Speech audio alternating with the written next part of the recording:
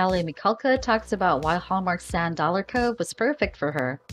Hallmark's latest summer night movie, Sand Dollar Cove, will be released on June 26 at 9 p.m. Eastern Time. Further, the movie includes Chad Michael and Aly Michalka. Michalka recently told TV Insider what it made sense for her to sign her first Hallmark project. The movie is shot in Mystic, Connecticut in March and April. Honestly, I was really excited to shoot in Mystic. I knew the little town because I had been there for a wedding years earlier, and I did really like the character of Ellie and I felt like I could do something with her. Michalka told TV Insider. Murray, the co-star of Michalka, added that although the location presented challenges, it also makes the shooting more intimate.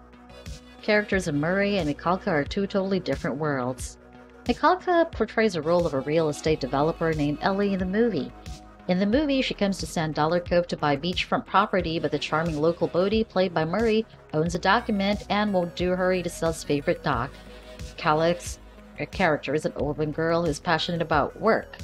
When she meets Brody, he reminded her of some of the most important things to enjoy and celebrate in her life, such as family, friends, nature, food, and kind people.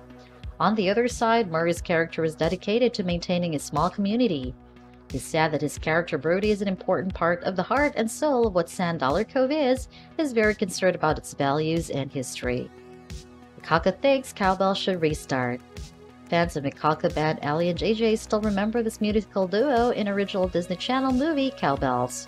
The focus of the film is on two spoiled sisters who must find the value of a dollar while working on their father's dairy farm. Michalka believes there is a possibility for a more adult sequel to the film.